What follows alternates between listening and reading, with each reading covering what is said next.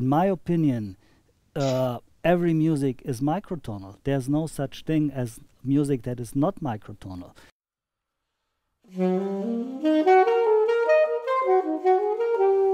My very first influences were like blues music or jazz music, and these types of music have inherent intrinsic microtonality inside of them, with the bent notes and slide notes and blue notes.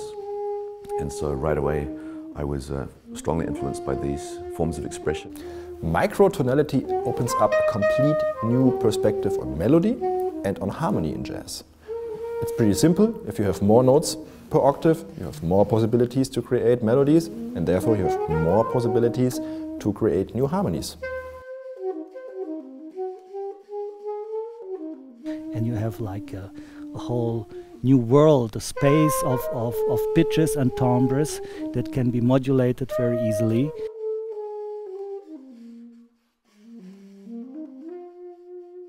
In improvisation, if I would use it, it's only if I want to express something, and it's just the right way that I would feel it.